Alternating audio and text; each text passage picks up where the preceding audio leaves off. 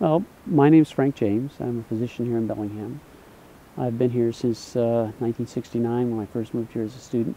When I found out that 160 docs had come together, I thought 160 docs never get together for anything. I talked to Sarah Mostad, who's the person that really pulled the group together, and she invited me to join with them into trying to really fully understand what it would mean for a corporation to bring 48 million tons of coal through our town.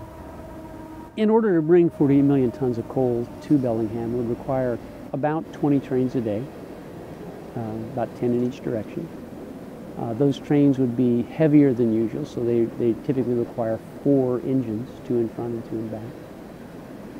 It would also require over 400 ships, the largest ships made, to haul it from here away.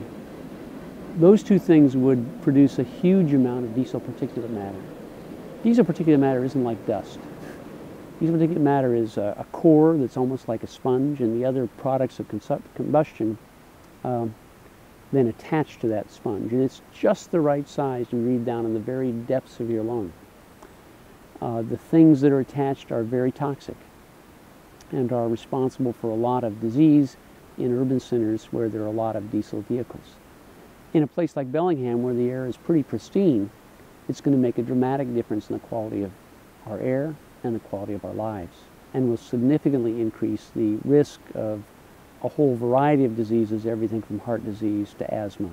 In addition to that, there would be a delay in the ability of emergency vehicles to get to and then return from either accident scenes or places where people are having heart attacks.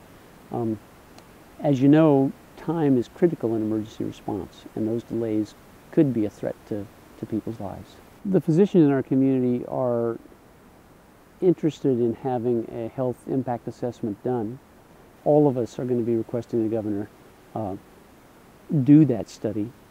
It's definitely in the public's interest to know that information before we agree to have such a report here.